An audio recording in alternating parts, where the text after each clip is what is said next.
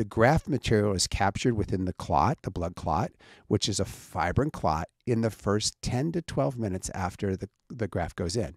So as long as your protocol is proper, and what I mean by that is that when you get the implant in, you must gap graft right away. If you wait, for instance, you place the implant and then you say to your assistant, okay, go get the graft material. And then they're hunting through the drawers to find the graft material. Then they try to get that little metal ring off the top that everybody hates, that takes forever to get off. And they're fighting with it. And they finally get it off, and you've waited 10 to 12 minutes. You already have a fibrin clot around your implant.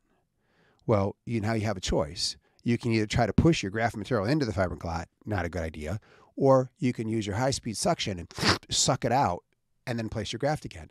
Well, the problem with that is that when you suck it out, you don't necessarily initiate a good blood flow again.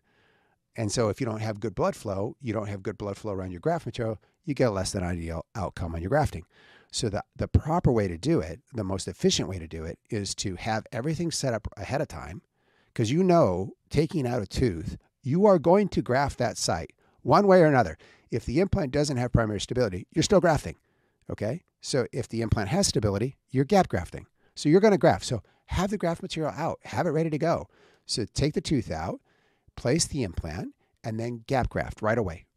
Get it in there so that the blood flows around your graft and gets a nice, good fibrin clot in 10 to 12 minutes. Boom. That fibrin clot is going to hold your graft material in place. You don't need a socket seal to maintain or to hold it. It's going to hold just fine. It's not going to fall out as long as they don't suck on a straw, okay? As long as they do what you tell them to do and your post-op instructions like you do normally, you're not going to have any complications with losing your graft to the oral environment. And so in the posterior, I don't do socket sealing, okay? It's just, in my opinion, not necessary.